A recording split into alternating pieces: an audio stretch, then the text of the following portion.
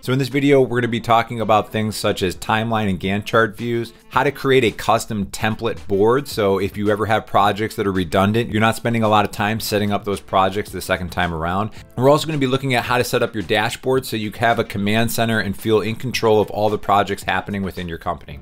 So without further ado, let's get to the review.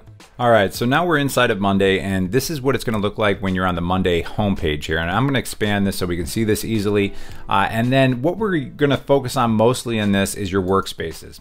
So currently the workspaces are empty, but for you, if you selected a template when you got set up, when they're asking you those questions specific to why you're using Monday, you may already have a template set up here. But I wanted to create this so that you could see how this works when you have to create new boards and dashboards in the future. So right now we're gonna start with a board, and we'll get to a dashboard in a little bit. So this specific one, I'm gonna say website project, and I'm gonna make this projects here.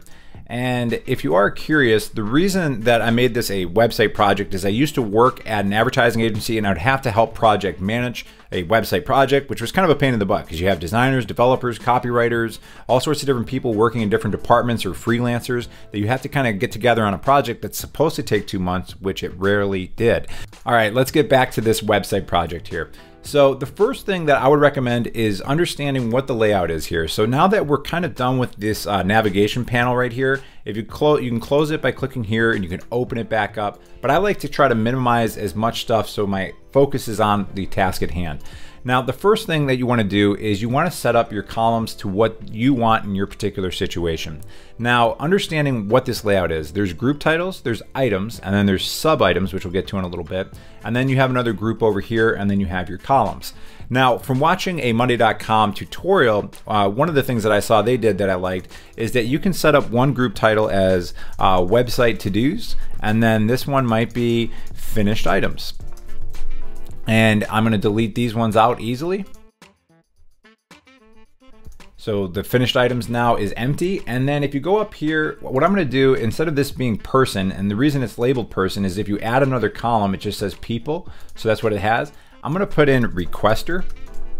And then I'm also going to put in another people, and I'm going to call this one owner.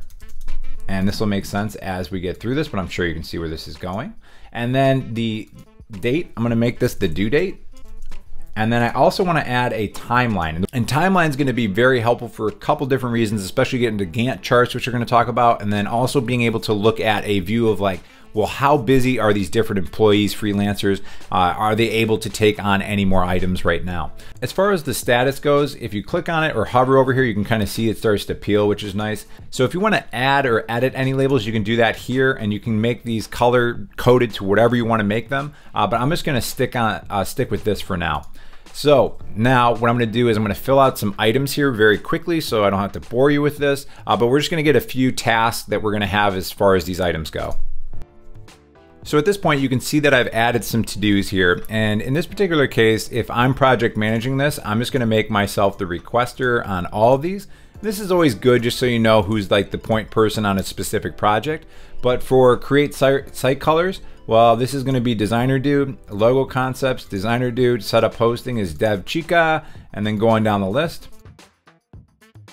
So this is where you can kind of start seeing that maybe some of these statuses don't make sense because they don't need to launch the test site until it's ready. So they're not technically stuck. So this is one where I might add and edit labels. So I'm just adding some other labels in here. I'm gonna make this one waiting. And that's just, you know, obvious, like somebody's waiting on a specific project. And then I'm gonna click apply here. Okay, so for due date, this one's pretty obvious. And this is gonna depend on your project, but I'm just gonna throw some due dates in here, and I'm gonna do that real fast. Now for the timeline, let's throw these in really fast as well, because again, this is going to come up later in the video.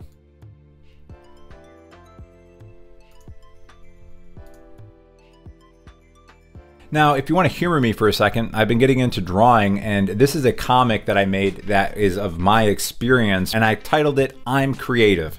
So if you want to pause it and go back and look at that comic, you can, but you'll see that character showing up during this video.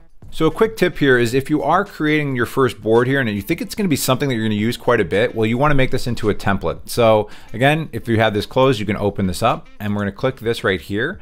And then what we're going to do is we're going to duplicate the board. And this is kind of cool that they did this. What you can do is the structure only, structure and items, or structure items and updates. So the updates to me doesn't matter as much, but I want structure and items. I'm gonna duplicate this board here. And here you can see that everything is put in right here. And then what I'd have to do is if I had the same project again, is I just need to change out the owners of it and then also the dates and the statuses and whatnot. So let's go back to the website project. One of the other things you should be aware of is you can easily move any of these things wherever you want to do. If you want this sorted by the due date, because you can see that we have different due dates on here, what you can do is drop right here and you can sort column, sort column. So now it is in chronological order of when things are due. And then this is very easy to go through and be able to figure out. Now, as far as starting a conversation, in each one of these things, if you want to start a conversation, I can write, looking forward to. So this is nice because now you can see this has been added to the conversation, and this works kind of like an email thread so that you can see all the communication that is within that specific thread on that specific item. So this is really, really helpful to do these conversations inside of this platform and not in email. And the reason I say that is after I left the creative agency I was working at, I ended up working for a company as a marketing director, and I worked with an agency and they did too many things over email, and my project manager left. And then when the person that came in after her, he had no idea what was going on, no idea how to see any communication from previous emails. So you want to have everything in a conversation so somebody can get up to speed if they're coming into the project midway through. So a really important feature that is in beta right now is you can do what's called sub-items. So let's say you're on provide homepage images, right? So what I want to do is I want to add a sub-item here, and I don't know, maybe, we'll just do this for example sake. We have the hero image, and then we also have the pie chart image,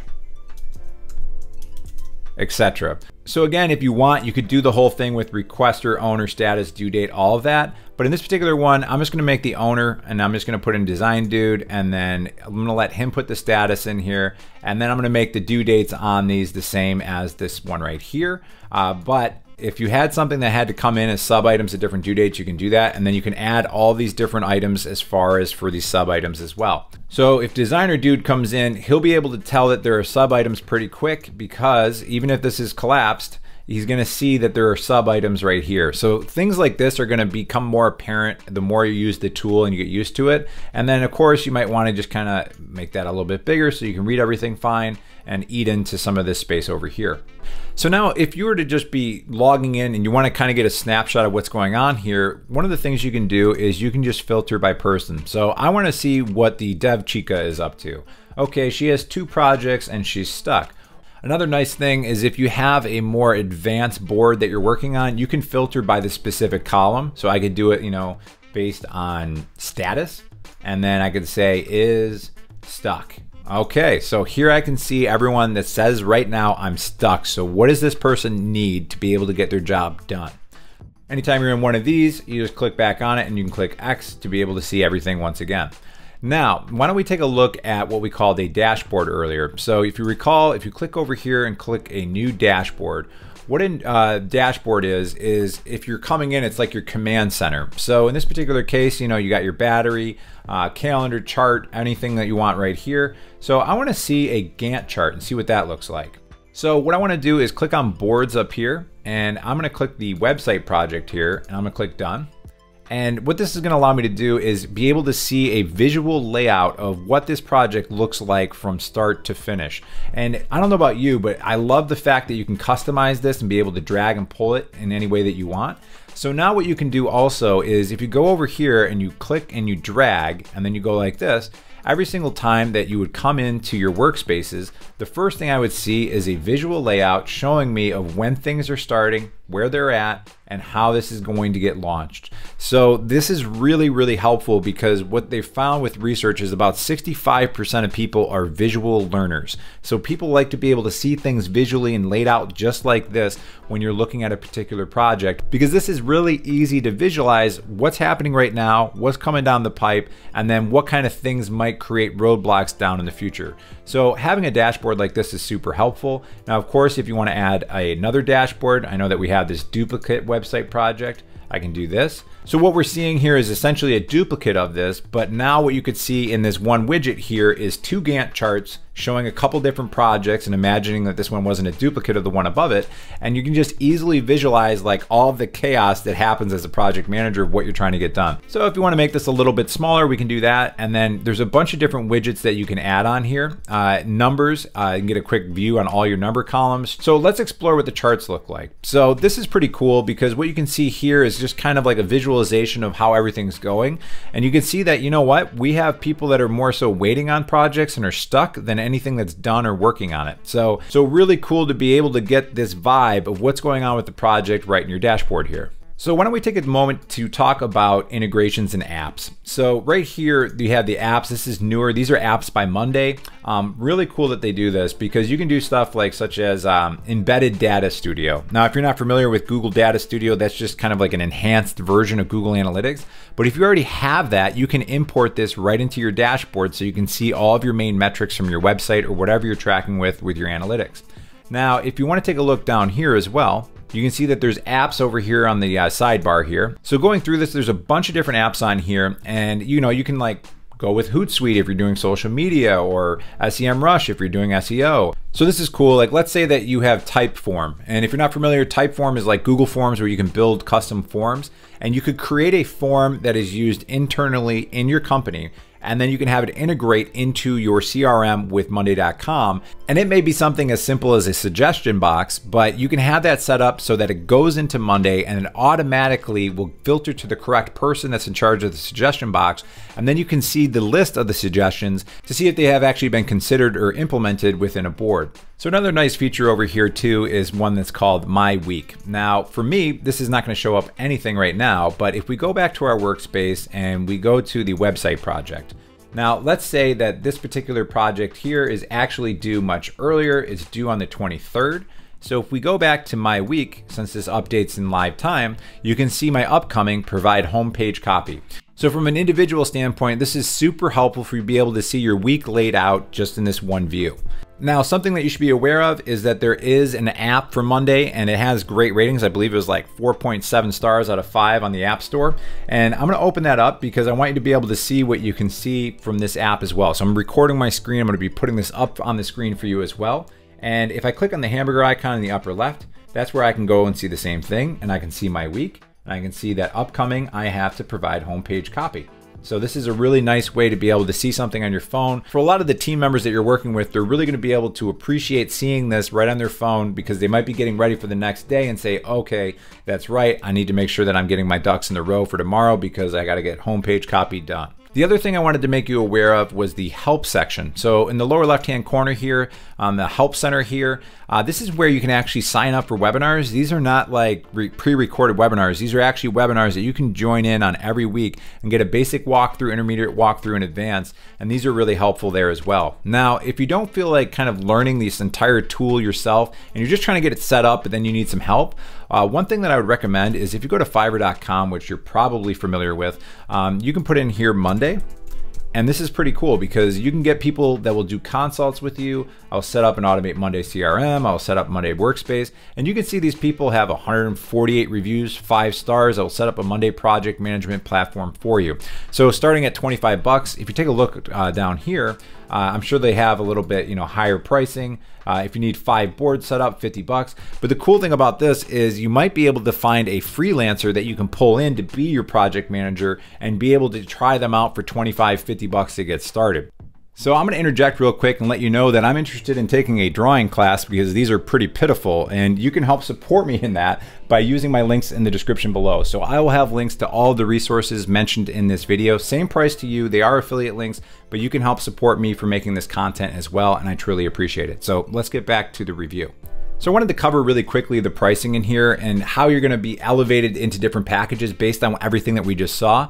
The individual that you see here, that is free forever, but it's only up to 2 seats. So in this particular example, we had 3 people on the project. So we would be bumped into the basic from that. And if you recall, we had the timeline Gantt chart views that were in the dashboard. Well, with that, you're gonna have to be in the standard package to see those.